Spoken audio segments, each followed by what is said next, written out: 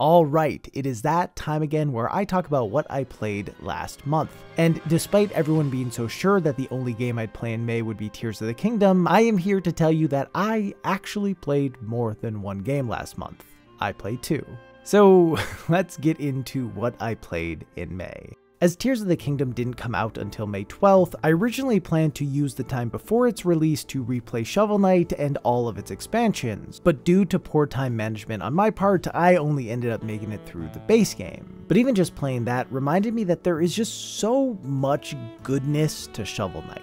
It nails that old school 2D platformer vibe in a way that both pays homage to what came before and also feels fresh. There aren't many games with as much polish as Shovel Knight, and even though it's almost a decade old, it still feels monumental in so many ways. It is a testament to the timelessness of certain ideas and titles, and I will never not be impressed by what Yacht Club accomplished. Every stage is expertly crafted, and there are so many ways to utilize the various items to get through them as efficiently as possible. Despite its linear nature, due to all the tools at your disposal, there is still a ton of player freedom. On top of that, all of the boss fights are stellar, and it has an all-timer soundtrack. It just feels so good to play. Shovel Knight obviously is a very popular indie game, so you probably don't need me to tell you to play it, but I'm going to. Honestly, if you haven't played Shovel Knight yet, what are you doing? Just play it. It's too good to be in your backlog still. I promise it's worth it.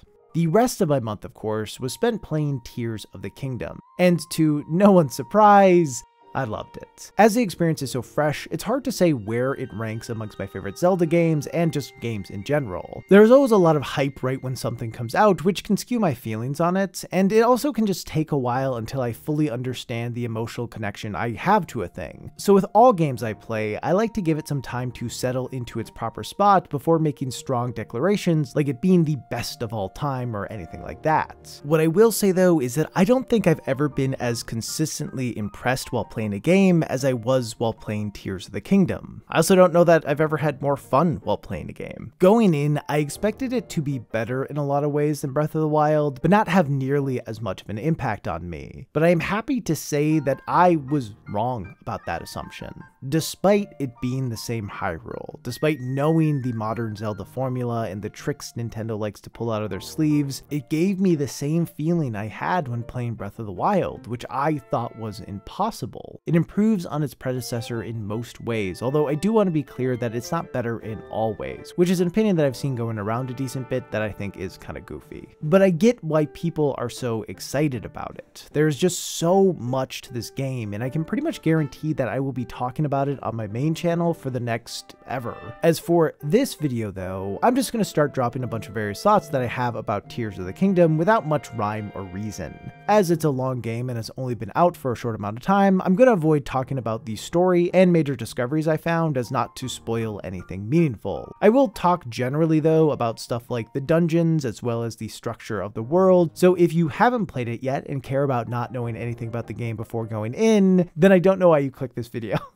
It's clearly about Tears of the Kingdom. What are you doing? Leave. Get out. Go. For the rest of you though, here are some of my thoughts. One thing I and many others were worried about when Nintendo said they'd be using the same Hyrule was that it would be too much of the same. You'd just be retreading the footsteps you took in Breath of the Wild. But I actually found the reuse of the map to be one of my favorite things about Tears of the Kingdom. As I had a familiarity with its layout and a connection to the various places across it, I found a lot of joy moving from place to place. Where in Breath of the Wild, I found myself asking, what's that over there? In Tears of the Kingdom, the new question was, why is it like that over there? The changes that are brought about by the upheaval added a mystery to nearly every location, and in almost every instance, it was a mystery I felt drawn to because I cared about this Hyrule. Like, the fog around the Lost Woods being far thicker than normal meant something to me because of the connection I had made to the place when playing Breath of the Wild. The history I had with Hyrule made every interaction more interesting. I wasn't saving a world that I didn't know or remember, I was saving one that I had already spent an entire game saving. And I found this approach to be super rewarding, and it led to me exploring just as much as I did in Breath of the Wild, if not more. Obviously though, part of this is just because there is so much more to explore in Tears of the Kingdom, as along with the overworld there are also the Sky Islands and the Depths, the latter being nearly the same size as Hyrule Hyrule itself.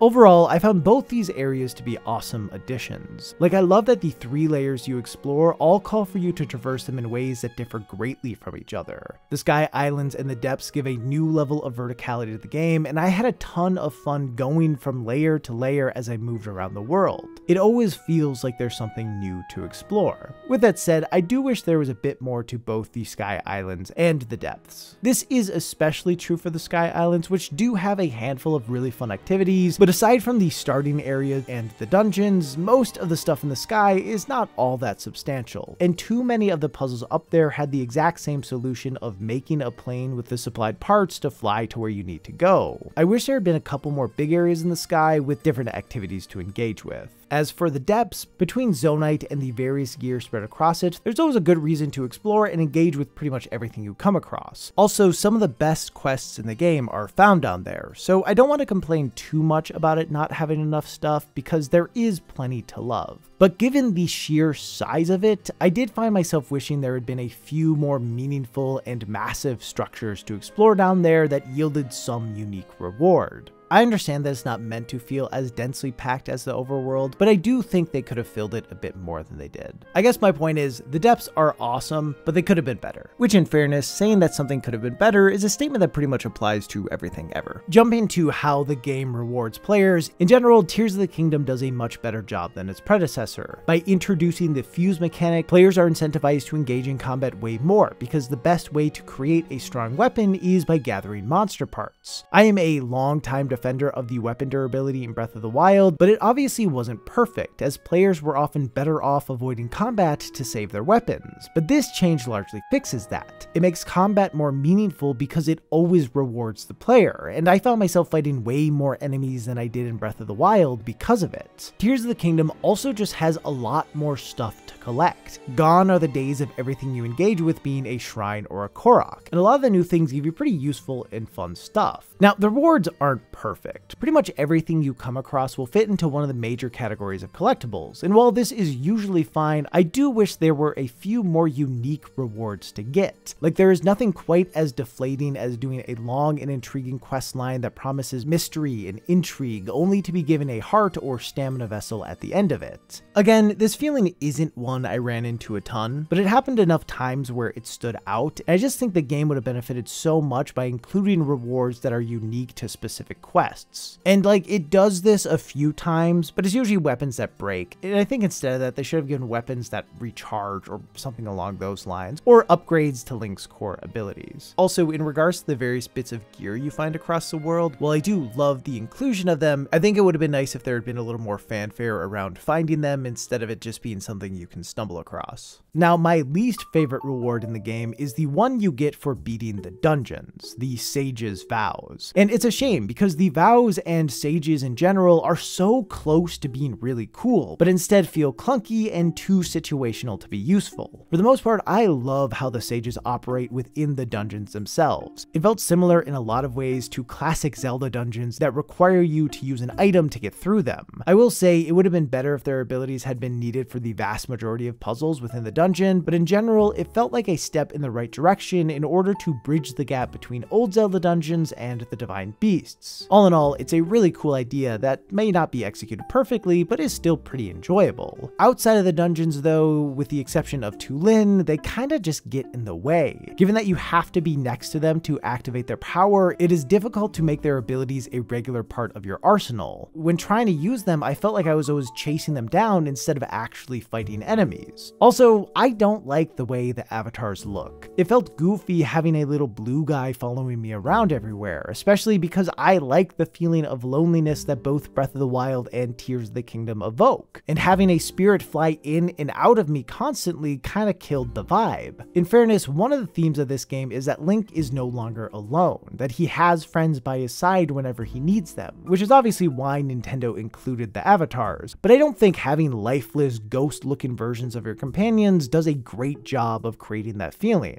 I think it would have been better if they just looked like they normally did. I ended up turning them off for pretty much my entire playthrough, as I preferred to not have them running around all the time. And while playing that way was preferable for me, it did make it so beating the dungeons didn't feel nearly as exciting. I pretty much lost out on a reward because I didn't have a practical reason to use it, which kinda sucks. I found myself missing how the champion abilities worked in Breath of the Wild, and I really wish that the sage abilities had been more like those, by being bound to specific inputs on the controller instead of to the proximity of a character. Now, aside from that, I really love the dungeons in this game. I do think they all could have benefited from being a bit longer, but it was nice to return to some interestingly themed spaces and also have proper Zelda boss fights. There was a cohesion to the dungeons that was really nice and didn't come at the cost of abandoning the design philosophy that I love so much about these games. As for the major mechanics, Link's new abilities are all really cool and offer so many options of how to engage with the world and puzzles. I truly feel like I barely scratched the surface of their potential, and I definitely can see myself jumping back into it just to experiment with them. While not every puzzle in this game is created equal, I did find the majority of them to be satisfying to solve, and given the flexibility of Link's abilities, the solution always felt unique to me, which I really liked. It just always made me feel smart and creative in a way few games have ever been able to do.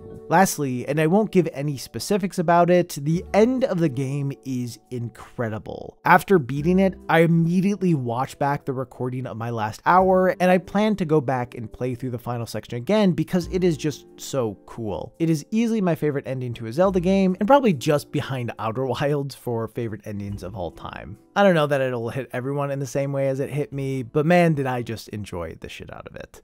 I have way more thoughts about the game, but I don't want this to turn into a massive review, as that's not really the nature of this series. And also, I want to save a bunch of my thoughts for videos I plan to make about it on my main channel. So I'll leave it with this. Tears of the Kingdom is the most impressive game I have ever played, and I've never had an experience like it before. Playing it gave me a sense of joy that no other title has. It tries a lot of things, many of which work really well, but obviously, especially due to its scope, it has plenty of shortcomings. I've seen some people say they don't know how it gets better from here, and I am in the opposite camp. I think there are so many ways to improve upon the ideas both Breath of the Wild and Tears of the Kingdom have established and explored. And that's what's so exciting about it. These two games are two of my favorite experiences ever, and there is so much untapped potential within them. This approach to game design can be done so much better, and I'm beyond excited to see talented developers, whether it be Nintendo or someone else, continue to iterate on the ideas that make these games so special, because I want to keep having amazing experiences like this one. Yeah, it's really good. Anyway, that's all I've got for now. See you next time, unless I decide to stop doing this. Bye.